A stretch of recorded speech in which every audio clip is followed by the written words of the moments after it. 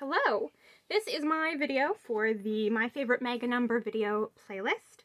My favorite mega number is Belphegor's Prime, and Numberphile actually already has a great video on this that you guys should go watch that I'll try to link below.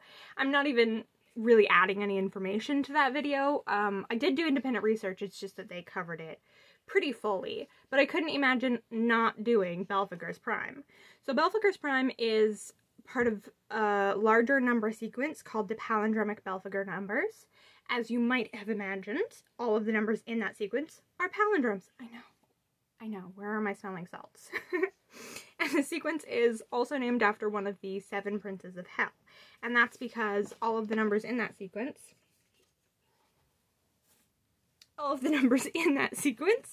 have 666 dead center right in the middle. This is the formula.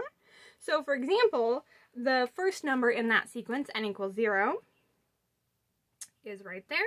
And it's actually also a prime, as well as other numbers further in the sequence, but none of them have the coveted title of Belphegor's Prime.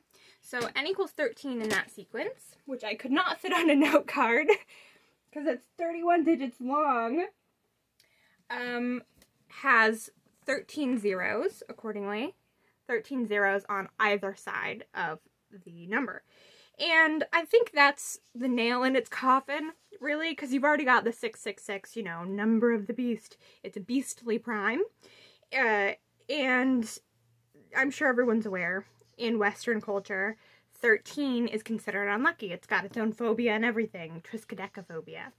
And so, you know, 666, 13. What I also think is interesting about this number is that it actually has 31 digits, which is 13 backwards. And I know that's a little tenuous, but it ties into the whole palindrome thing. And in my mind, what I always think of immediately is Satanic Panic. Because there was that whole thing with playing, if you play a record backwards, specifically rock albums, if you play them backwards, they have secret messages about worshiping Satan. So, again, tenuous, I know, but that's what it makes me think of. So that's why I chose Belphegor's Prime as my favorite mega number, because not only is it big and fun to talk about, but it's got all those zeros.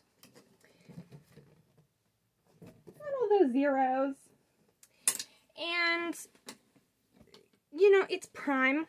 Always a crowd favorite, palindromic, and spooky is almost too strong a word, but it's got, I guess you could say, culturally significant aspects that you can tie into it, and I think that's fun.